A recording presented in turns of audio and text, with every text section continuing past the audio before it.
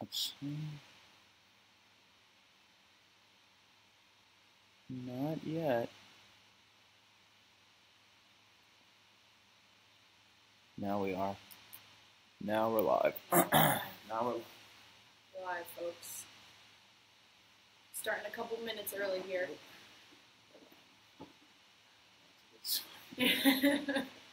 Excuse Nick's face. Get the close up. Just waiting for some viewers to start rolling in. See if there are any lucky first people on site here. Can we get some likes up in here? Oh, hey Oliver. Nice to see Oliver joining us. In the house. Oliver is in the house. So we're going to give it a couple more minutes, or actually 1 minute, to get started here. Give some people a chance to get here on time. We were early today. We were anxious. We're Yeah, back. We're back. We're back and ready for action. We got our nice little tablecloth this time. We're in a conference room, so it's official.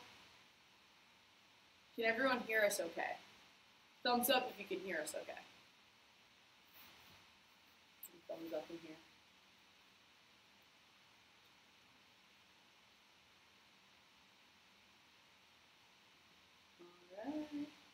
All right, so it's 7 o'clock, everyone. So why don't we get started? Nick and I are back. Had a little hiatus, but that's okay. I am Keirsten. And I'm Nick. And we are here to talk to you about injuries during the recruiting process today. For those of you who are high school athletes or parents of high school athletes, please check out our brand new blog. It's on our front page called Injuries During the Recruiting Process. It's really informative. We're going to be talking about it a little bit today. And it will be a really great resource for people who are injured or maybe wondering what can go wrong during that time of the recruiting process. And we are also going to talk about the perspectives from college coaches. So we got some advice from them on what you should do during your recruiting process if you have an injury. Nick, any thoughts? Anything to add to that?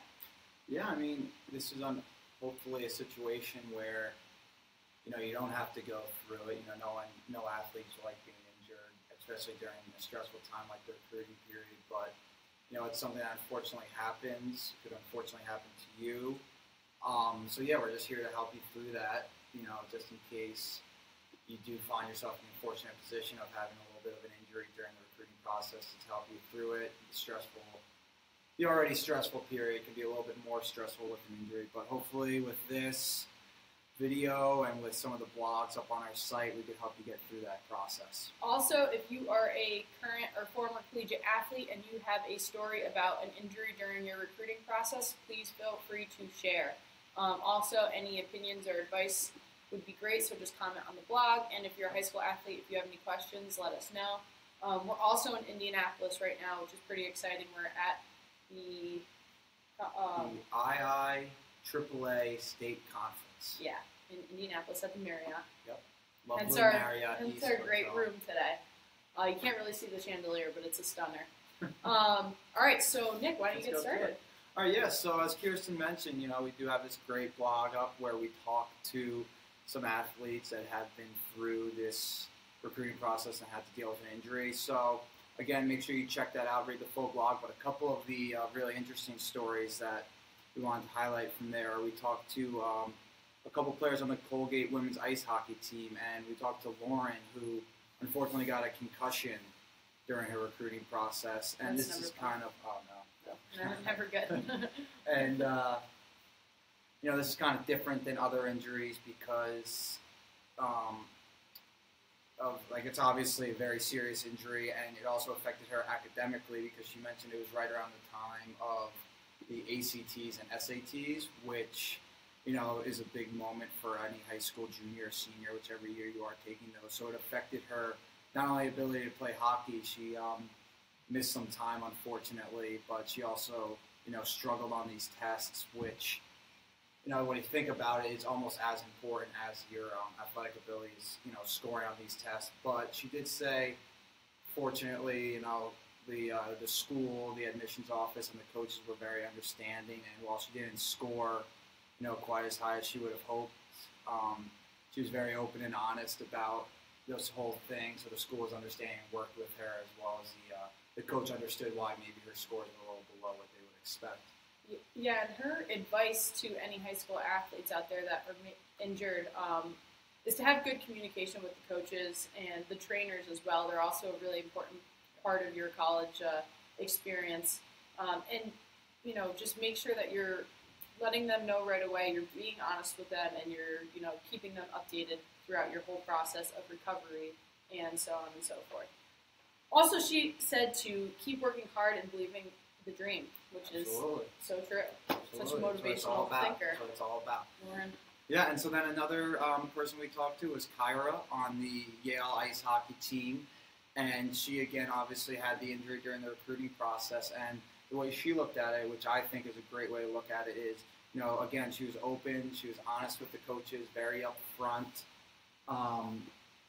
She was very upfront about the injury. And, the coaches worked with her. They were totally understanding. That kind of gave her the reassurance that, like, oh, I made the right choice coming to play for these coaches, because rather than, either forgetting about her, not recruiting her anymore, the coaches continually reached out to her about rehab to see how she was doing, to see when she could get back on the ice again. And that kind of said, like, oh, I made the right choice. I really want to go play for these coaches because they care about me as an individual. Yeah, and then we have a comment here. Susie Stevens, shout out to Susie really quickly. She says communication is huge in all caps, which obviously we can't stress this enough. But I will say that there is a difference between communicating about certain types of injuries. If you have a smaller injury, let's say you rolled your ankle or you sprained your wrist, there's really no need to tell your coach about that, because you know that you're going to get better pretty quickly, and it's not really going to affect you. You're not going to miss half your season for a rolled ankle. It'll probably just be, a game or two out, if even that. So make sure that you are letting them know about the big injuries. So any sort of ACL tear, or if you have to get surgery or anything like that. And most of the time, the coach will be patient, and they will respect the fact that you get injured. I mean, everyone gets injured at some point in their lives as an athlete, so they know that. At certain levels, it may be a little bit tougher to be getting recruited. So if you're a high Division I athlete and you're getting recruited, maybe if you tell them that you get injured, they may not be interested in you anymore, and that is really dependent on the coach. Sadly, that's the fact of the matter. But there's always time to rebrand yourself and reclassify yourself if something does happen like that, where you can go to lower tier divisions. You can also go to lower tiers in that division. So maybe go for an NCAA school that doesn't win as much or doesn't have a high profile.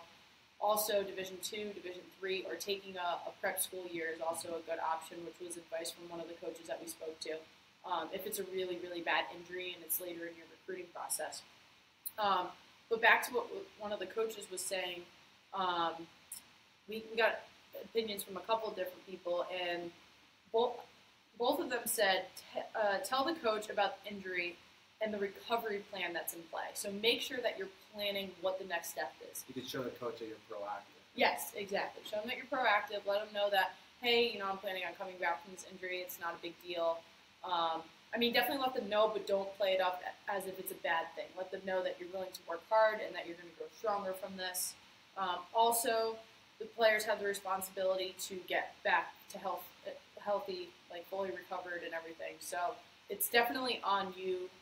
You're not going to have a coach pushing you 24/7 or a college coach reaching out, how are you doing, what are you doing? It's on you to kind of let them know what's going on and keeping them in the loop and letting them know that you are going to rehab or you are stretching every day or whatever it may be. So those are definitely some really important things to hit on. I think, we have another comment from Barbie. Nick, from Barbie here. So Barbie played volleyball at Boston College, and she shared that during her recruiting process, she tore her ACL, reached out to her coach to thank him for the offer, kind of assuming that, it was over and they were going to move on. But he actually told her, sorry. And then instead of, moving on, he reached out to her and said, I know you'll come back stronger. I know you'll get over this, and stuck with her throughout the process. And again, Barbie said that made her really impressed. So it's a good way to, if a coach does move on when you get injured, you can kind of think of it as, oh, maybe that's not the type of coach I would have wanted to play for anyway. So it's a good way to get, character of a coach. If he or she's going to stick with you through the injuries and the tough time, you know that you probably made the right decision. And if they do back out or they do feel, if you feel like they're a little less committed to you after an injury, you kind of realize, all right, maybe it's for the best that I don't go. Maybe it just wasn't meant to be. Right, exactly. Which is no big deal. Things happen. But also, if that does happen, keep in mind that you can always look at the Division II or Division III option. Or, again, we have another comment from Matthew who said prep school is definitely a great option for people who get injured either junior or senior year. If you can show you're fully recovered, most coaches won't care. Absolutely true. And we know that Matthew is a football player, so for any football players out there, obviously a sport where the injury rate is extremely high, that's definitely a viable option for you. And Barbie commented again saying that it was great motivation. She Skyped her coach every single week to keep them updated, which, again, call them every week, let them know what you're doing. Maybe have them talk to your trainer, whatever it may be, but definitely make the effort to communicate with them, make the effort to let them know what you're doing, to get better, and so on and so forth.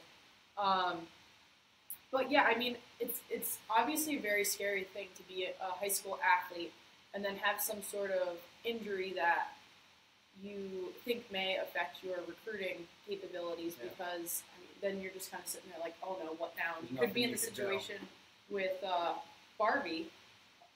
She thought it was basically over and her coach stuck to his word, which will happen a lot of the times. And obviously he cares about his players. But I mean, it's a scary thing to go through. Yeah, I mean, as an athlete, you never want to be hurt, especially, like I said, during this period where all you focus is, getting in front of these coaches and impressing them. And whether you can try to play through it and it kind of affects your play, that could be stressful. Or if it's just a serious enough injury where you're completely out, it is a scary thing because there's nothing you can do. You just got to, be open, communicate with the coaches, with the trainer at your high school, or if you already committed to a school, the trainers at those colleges to make sure that you get back 100% ready to play and ready to show off to the coach why he or she did recruit you in the first place. Yeah, definitely. And then we have Alexander who just commented and said, if you think you'll need it, how would you recommend bringing up needing to take a redshirt year with a coach? That's a great question. Yeah. Redshirting is really big for D1 and D2. I don't think it's really huge for D3. Yeah, you'll see medical red shirts in Division 3. I know one of my teammates at Skidmore had to take a medical red shirt, and that's just something it's a conversation you need to have with the coach. Do you want to explain what a medical red shirt is? Oh, right, yeah. So a regular red shirt is if if you don't think that you're going to play a lot for a certain season. It happens a lot, like Keirsten said, in big time Division I football. You sit out the year and you don't practice, you don't play. Or a medical red shirt is when you sit out because of an injury. So that can be any year. It doesn't have to be your first year at the school. If you can't play, I think I want to say it's if you miss 75% of the games or something, you can medical red shirt. And that's just something that you need to talk to the coach about, talk to the trainers about, and see if it's something you want to do in the first place, because it does give you another year of eligibility that you can tack on to the end if that's something you want and you'd rather play for however many a season fully healthy. It sucks. You don't want to sit out and watch your team play, but if that's something that could benefit your team and your career in the long run, it's definitely conversations that we have. Yeah, and I think as far as bringing it up to the coach, I think if you're really serious about doing a medical redshirt year, then presenting the option to the coach and kind of letting them be in the decision-making process with you instead of saying, I want a medical redshirt. Right. Say, hey, I'm thinking that I'm not going to be fully recovered by this date. How do you feel about me medical redshirting? And kind of including them in the conversation instead of just you making that decision on your own. Because, like Nick said, any decision that you're going to be making as far as medical redshirting, regular redshirting, playing, not playing, affects yourself, but it also affects your team and the coaching staff and scholarships and whatever else it may be. So there's a lot of different factors. Maybe they won't want you to, maybe they will, or maybe they want you to do a post-grad year, or whatever it may be. But that's definitely a really great question, Alexandra, so thank you for that. Great. Tossing her a like on the comment because it was a good question. Good stuff. Again, if anyone else has any comments or questions throughout the time, please comment. Also, we have the blog, Injuries in the Recruiting Process, up. That is on our front page. So if you go onto our website right now, it'll be right there. And that way you can kind of see some other stories that happen throughout the recruiting process. But I think overall, the theme of this video is communication. Communication, and also taking the initiative to work hard and realize that you're going to need to put pressure on yourself to get better. Again, nobody's going to be there telling you, hey, you need to do this, hey, you need to do that. Maybe your parents will, but a college coach isn't going to be doing that. They're going to leave it up to you. And that's also going to be a variable, and if they continue the scholarship with you or not. I'm assuming with Barbie, since she was Skyping her coach every single week and letting him know what she was doing and, you know, really keeping him in the loop, it made him feel more comfortable to continue with her being on the team. Yeah.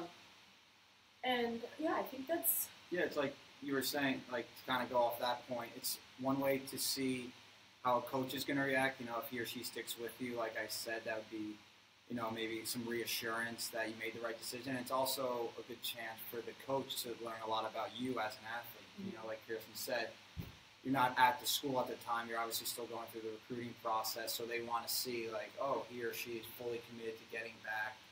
You know, going through physical therapy and all that stuff, you know, it's some of the worst things for an athlete. No one likes doing it, but it kind of shows your character. Even when things are going bad, you can kind of make the best out of the situation, work to overcome it. And so it's a good opportunity for you to show a lot about yourself to college coaches. Yeah, I also have a fun story. I actually injured myself in the recruiting process, well, kind of the summer before I went to college, and I didn't even know I injured myself. I was kind of being negligent with it. I knew that I hurt my shoulder. I actually fell down the Eiffel Tower stairs and grabbed the railing, and my entire body weight like ripped my shoulder. Tore my rotator cuff. Yeah, tore my rotator cuff. But I didn't find out until like last year. So this is like 5 years after the fact, because I just decided to ice it every single game, and I didn't want to know that I was injured. Yes, I basically just pretended it wasn't there, which was not smart, and I do not recommend that. If you can get an MRI and figure out the injury sooner rather than later, it's probably for the best. If I could go back, I wish that I would have like sued the Eiffel Tower for a lot of money. I wish that I, you know, kind of took care of it a lot sooner than what I did, because it did affect my serve and a couple other parts of my game. But it is what it is. But, you know, again, going back, like Keirsten said, the theme of this is openness and communication. If you don't tell a coach about an injury that you have and you try to play through it and a little nagging injury, he or she can watch you play, and if it affects your play, in the coach's mind, you are 100% healthy and not playing as well as you would like. You know, if you don't tell the coach that you're injured or that X, Y, and Z happened, why maybe you didn't play great a game that they saw you they went to see you play or anything like that, they won't know that you're hurt, so they will just, you know, maybe think less of you as a recruit. But if you're honest with them, open about it, they'll keep that in the back of their mind. Yeah, we're getting some likes in here, so I was just looking to see all the likes flowing in. Thanks for the shout out, Josh. Yeah. Josh, great Josh is going to get a like. Yeah, there you go. There we go. 2 likes. 1 like. I don't know. All right, again, if there are any questions or comments, let us know. But we've talked about both the coach's advice as well as the athlete advice, but again, I'll just touch on the coach advice really quickly. But players' responsibility to get back to being healthy. The coaches should be patient and understanding. That was a coach's advice to other coaches. If the injury is really late in the process, you may want to look at a lower tier in that division or look at D2 or D3 schools. And if you don't want to do that, then prep school is always an option. If prep school isn't big in your area of the country, because they're really big in the Northeast and out west, maybe looking at junior college or going to an NAIA for a year and communicating that with your coach. Again, that's going to have to be a team decision, and by team I mean with your parents, your coach, and yourself. And tell the coach about the injury and the recovery plan. So that, from a college coach perspective, those are the steps that you should be taking, and those are the options that you have. We've talked about what the athletes say. Actually, we should talk about the Yale football player really quickly. The one who knew he could ball. Yeah. It's on our blog. Here. We talked to Robert Clemens, Yale University football player, and he was confident in himself. That we asked him during the recruiting process, what was it like being injured? And his quote was, "I was a little nervous, but overall I knew I could ball." So, he was confident in his abilities. He knew that the injury wasn't going to define him. He was going to overcome it, and that, once he was healthy, he knew he'd be able to showcase his talents for these coaches. He wouldn't let it affect him, and it obviously worked out for him. He ended up going to Yale. Yeah. Play some football, play some ball. Yeah. When you know ball is life, then there and you go. I know I was fortunate enough to not have an injury during the recruiting process, but a few of my teammates at Skidmore in my year did have arm surgeries leading up to their freshman year at Skidmore, and a couple of them were telling me that they had some D1 offers before they got injured, but afterwards, those kind of went away, and so they had to go the Division III route, which, like Keirsten said, is a very viable option if that's something that you want to do. They were able to come to Division III school and contribute right away. They were, some of the, if you get offers for Division I, you end up playing Division III, you'll have a good chance to stand out on the field or on the ice, whatever that is. And so we have another friend, Nick, who got injured during the recruiting process. Yeah. Oh, yeah. Well, so, the kid we were talking about is my friend Nick Barrett. Yeah. Him and his brother actually both got the surgeries during the recruiting process, and so then they ended up coming D3, and I think they made the right decision. If you ask them, it obviously was not the best of situations, but they were able to make the most of it. They were honest with our coach, and they rehabbed, kept back 100%, and had great careers. Yeah, definitely. Again, any questions, comments, concerns, anything like that, please feel free to comment. We got a couple more minutes on here. But did you ever get injured during the recruiting process? No, yeah. So, as a pitcher, I was a pitcher on the baseball team. The most I miss, a month here and there with inflammation, but I never had to have any surgeries or anything. So I was lucky, I didn't have to deal with any of this. But if you do, you were one of the lucky ones. Yeah, seriously. Yeah. Not many people nowadays can say that. So. Yeah, but I totally agree. If you do get injured and you are being recruited by D1 schools, it is a chance to then say, maybe it's not right for me. Maybe I could be a stud on the D3. Yeah, exactly. Yeah. And like I said before, the coaches pull their offer after you get hurt. It's like, all right, maybe I didn't want to play for him or her in the first place. If that's something that they're going to do. Totally true. So again, make sure that you check out the blog on our website called Injuries During the Recruiting Process. It's informative. What we talked about some of the stories today, right here. A lot more great stories on there. If you're going through it. Yep. These are all athletes who went on to play. Got a lot of Division I athletes up there, so some big time college athletics, and they were able to overcome it. So if you need some, encouragement, some motivation, check that out right there. Yeah, and then also just a special shout out to a couple of our interns, Kayla, Krista, and Susie, and Megan. Yeah. They all did a really great job in getting this information from all these athletes for you guys to have. They've been working really hard on it, even though they've been on spring break, which is very nice of them. So special thanks to that crew right there, and to all of our other interns, because we love you guys. And if anyone has any questions, feel free to comment on this video after it's over. We respond in a timely manner. And besides that, we're going to go enjoy Indianapolis. Oh, and don't forget, rate your coach. Rate your coach at lockerroomtalk.com. That's the most important thing. Yeah. If you take anything out of this, rate your coach. And we'll see you soon. Yes, we will be back. Yeah, we need like a catchphrase, like a closing out. We'll work on that next time. Bye, everyone.